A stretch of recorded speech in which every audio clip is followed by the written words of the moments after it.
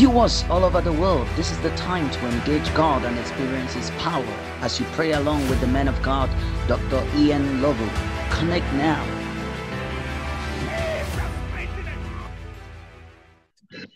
There are some marriages which are not functioning properly because either the husband or the wife has got a soul tie, or both of them. They've got soul ties. This is one of the most problematic things in relationships. Soul ties. Even psychologists, they deal with this.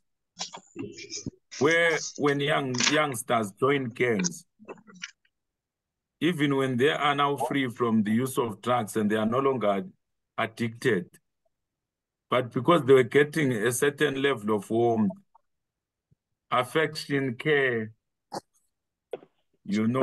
sense of worth, self-esteem from belonging to a gang, they find it difficult to resist associating with members of a particular gang.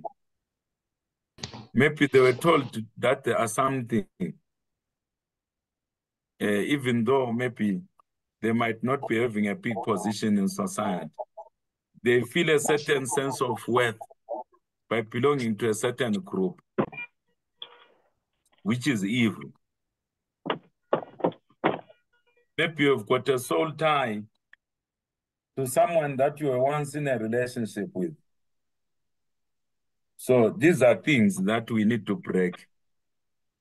And people who have fellowshiped in cults, cultic organizations, where there is excessive respect or reverence given to a human leader, instead of the reverencing of God or Christ.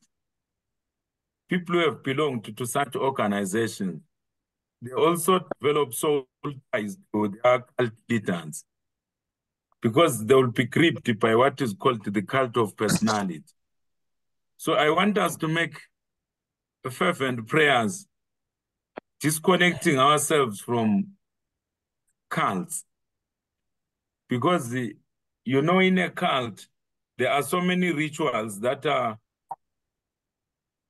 involve brainwashing. And these rituals are the ones that create the soul tie.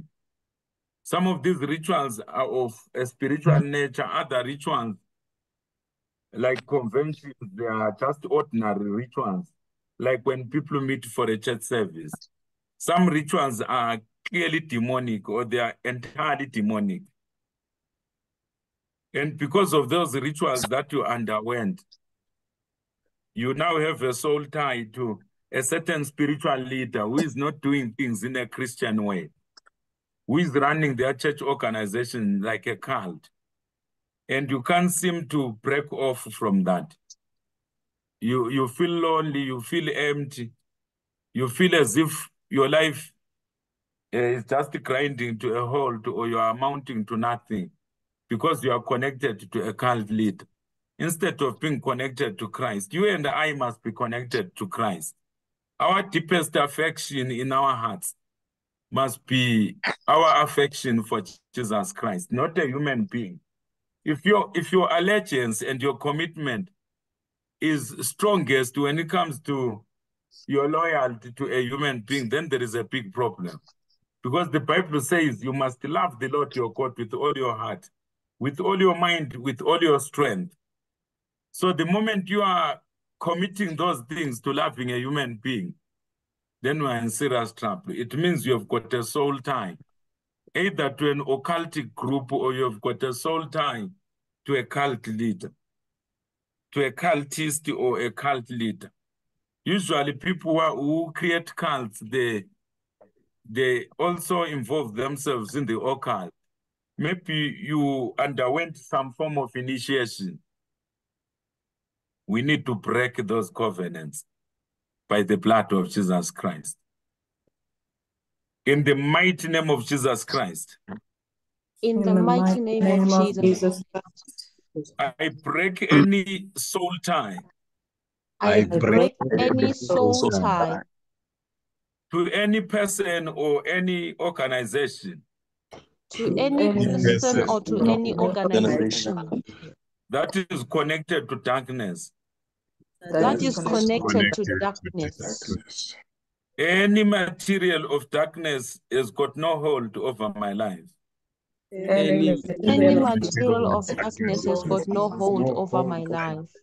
Because my soul belongs to Jesus. Because my soul belongs to Jesus. The food that I partook in the cult, The food that I partook in the cult, the emblems of worship that I partook in the cult, the emblems of worship that I partook in the cult, the ceremonies of the cult that I participated in, the ceremonies of the cult that I participated in, have got no power over my life. have got no power over my life. My life belongs to Jesus.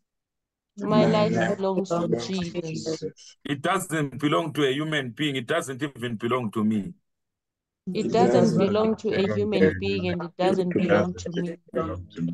My life belongs to Jesus. My life belongs to Jesus. I break every soul tie I break every soul tie created through social media, created through social media. I break every soul tie created through sinful behavior.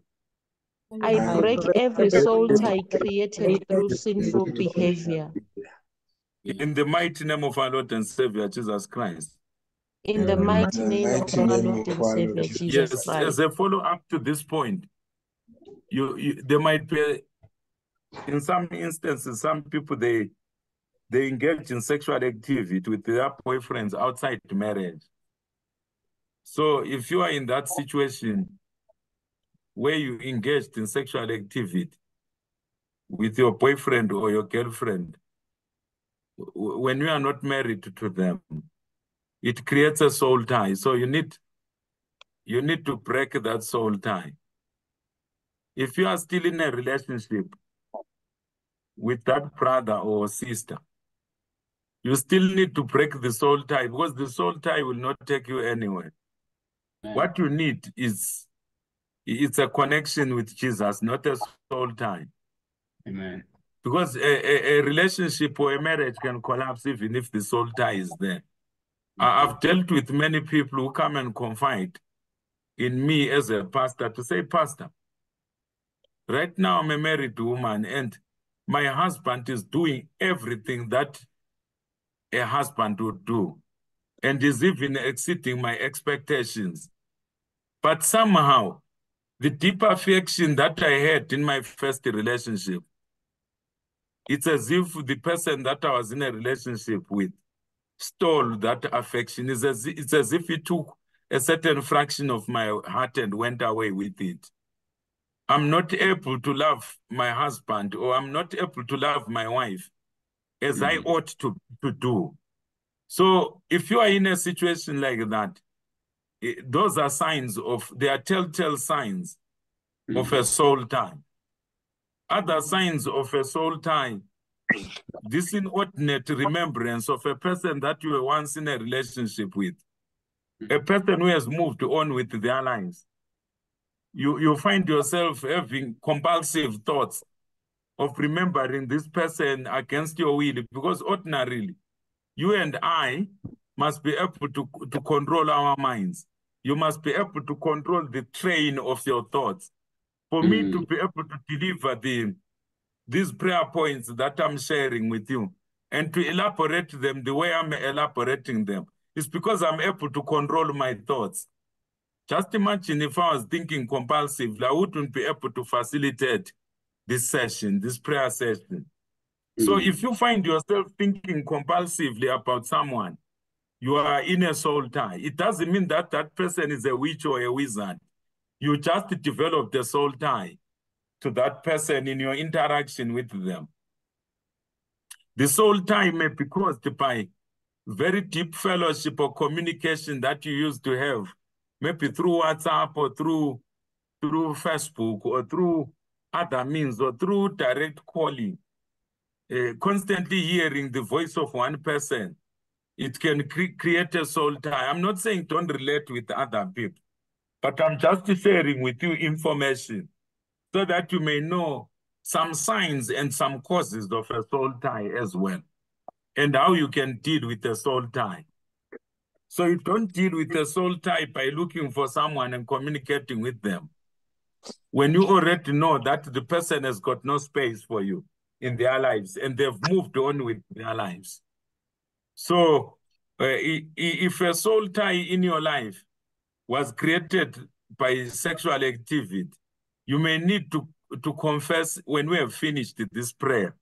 When we finish this prayer session in about 30 or so minutes, you may need to kneel and confess your situation before court. That court, there is this thing which took place between I and so. This thing which took place after the points that were shared by your servant, Brother Ian Ndlovu. I've got the conviction that I'm in this kind of situation. May you free me so that as I begin to fulfill my purpose in 2024, I'm not held back by connections with people who have moved on with their lives, with a man or a woman who has moved on with his or her own life. So when you confess honestly and faithfully, sincerely and transparently to the Almighty God, He will release the anointing to free you. So it's not something that we can do specifically here, because in some instances you may need to mention names. You know, the sort of people that you always go to Facebook when your husband is not seeing or when your wife is not seeing, and you open their profiles to check what they have posted online. You know yourself, especially those who are fairly young among us. So you know the situation that you are struggling with. So that situation is a soul tie. I'm not talking about people who open profiles of their boyfriends or their husbands or their girlfriends or their wives. I mean, if it is a boyfriend, you are in a relationship with that person. If it is a girlfriend, you are in a relationship with that person. If it is your wife or your husband, you are in a covenant relationship with your wife or your husband. I'm not talking about that. I'm talking about people who were in your life in the past, but who for one reason or another, you can't seem to shake them off from your memory, from your active memory or from your remembrance. What I'm putting across is that that situation is abnormal. It will be showing you that you are in a state of bondage. It's a sign that in that area of your life, you are in bondage and you need to go forward. And for you to go forward, you need to renounce and denounce that soul tie. You need to survey yourself. You need to cut off yourself from that soul tie so that you move on with your life, so that your soul is released, so that your affections are released, and to become focused in your life to fulfill your life's mission and assignment. So here we're going to just confess generically, but some among us may need to confess on their own at the corner of their beds, in your prayer closet, in your bedroom, in your bathroom, in your living room, in your car. I don't know where you will need to go and confess that situation which has bound you for years, but you may need to deal with that situation so that you don't carry it over to 2025. You attack 2024 with clarity of mind and with a free soul, if I may put it that way. Let us pray. Say, "Oh Lord Jesus, Oh Lord Jesus, I release myself from all soul ties I I release release myself from from all soul ties in my life, in my in life. my life. those that I am aware of now and those that I'm not aware of right now. Those Those that I am I'm aware of aware now, of, those that I am not aware of. that I'm not aware of right